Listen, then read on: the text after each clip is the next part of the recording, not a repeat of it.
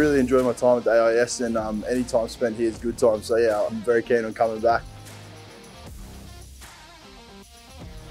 Having great facilities like this at the AIS is absolutely key. You need to find somewhere where you can really put the hard work in, hard yakka. And AIS is perfect for that. A couple of gyms around the campus, and yeah, some quality staff to sort of help us out.